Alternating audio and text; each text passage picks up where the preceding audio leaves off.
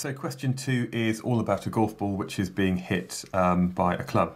And there's a picture here which is quite nice. They've given you a diagram and then you've got some data down here.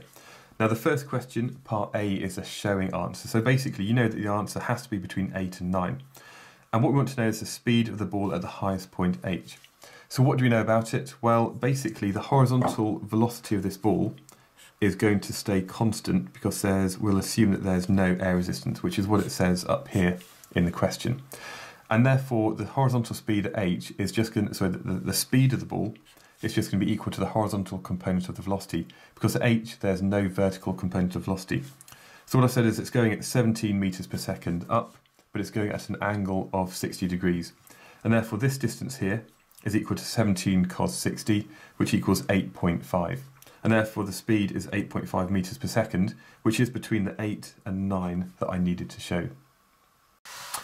Okay, at time t equals 1.5, the ball reaches the highest point h. Calculate the maximum height of the ball. Well, what I did for this is I wrote down suvat vertically. This is what you have to do for every single suvat equation. If it's something to do with motion, just write down suvat. I then chose that upwards is a positive direction. And what we're looking for here is the height h of the ball, which is the s. So that's my unknown. What do we know? Well, the initial velocity in the vertical direction is going to be equal to effectively this velocity up here. And that's equal to 17 sine 60, which equals 14.722. And I wrote it down like this, but I actually saved the number in my calculator to make sure that I didn't round down too early. When it gets to the top, its vertical velocity is 0, so v is equal to 0. The acceleration is 9.81 meters per second squared. And because I said upwards is positive, that means downwards is negative. So that's why it's a minus 9.81. And the time is 1.5 seconds, which was given to us in the question. So what am I looking for? I'm looking for s, so I could really use any of the suvat equations. I decided to use s equals ut plus a half at squared. So I put the numbers in, so this is what I had over here. And again, I used the figure that I calculated in my calculator. And when I put this into my calculator, I found the answer is 11.0474, which just two significant figures, which is the same as the data in the question was 11 meters.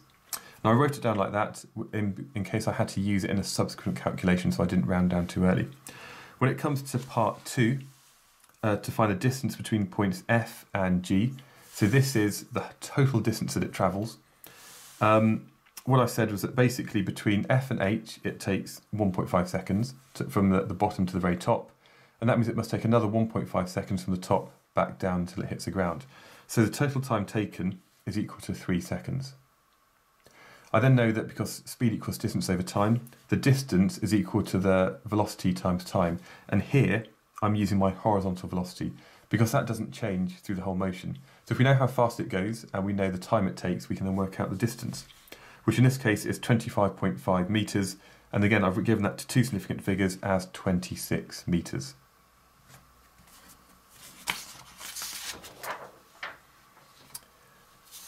Part C I thought was quite a lot of work to do for 3 marks. So what we needed to do was basically show that the ball would still land at G, and therefore we needed to show that the distance was approximately equal to 26 meters.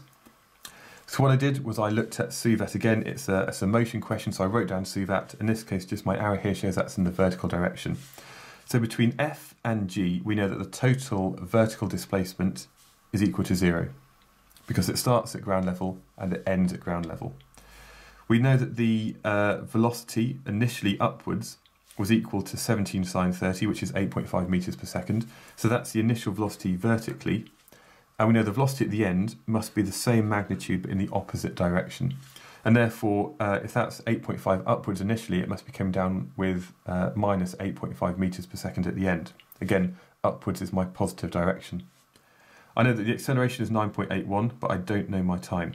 So again, what I'm trying to do is I'm trying to find time, and I use s equals ut plus a half at squared. I put in the numbers that 0 equals 8.5t minus 4.905t squared, and this basically gave us two results. Okay, first of all, you could, that's 0 when t is equal to 0, but obviously that's very much the time at the start over here. But we want to know maybe the time to go from here to here. And the other time is you can rearrange this to say that 8.5t is equal to 4.905t squared. We can then cancel one of the t's, and therefore 8.5 is equal to 4.09 t. I can then work this out for t to find that t is equal to 1.7329 seconds. So it takes 1.73 seconds. So compared to the last time, it took less time to go from F to G. But it took less time, but it was going at a higher horizontal velocity. And my horizontal velocity, in this case, was equal to 17 cos 30. So it takes less time, but it's going faster. And therefore the distance travelled is equal to Vt. So 17 cos 30 times 1.7329. Again, I kept the whole number in my calculator, which gave me a value of 25.51, which I can then round up to 26 metres. So it's going at a shallower angle, but it's going faster horizontally. So although it spends less time in the air, it does actually travel the same distance. Then part D, what I've got to do is compare the magnitude and the direction of the two velocities as the ball lands at G, and use this information to suggest with a reason which trajectory you would choose to travel a longer distance. So basically the magnitude is the same. They both travel at 17 metres per second. The difference is that they have a different direction or angle to the horizontal, so that's pretty much stating just what it has in the graph. So which one would go further, which one would get further from when it lands to actually getting to the hole? Well, basically I said that ball 2 has a higher horizontal velocity, so it travels further across the green.